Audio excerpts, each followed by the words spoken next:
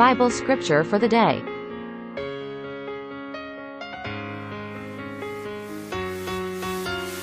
For God has not given us a spirit of fear and timidity, but of power, love, and self-discipline. 2 Timothy chapter 1 verse 7 NLT. Dear Jesus, thank you for your eternal love and faithful promises.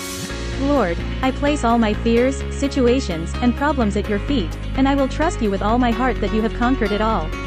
Sweet Jesus, please pour your goodness, fearlessness, contentment, abundance, and boldness in me, so that I can live a life that honors you in every way.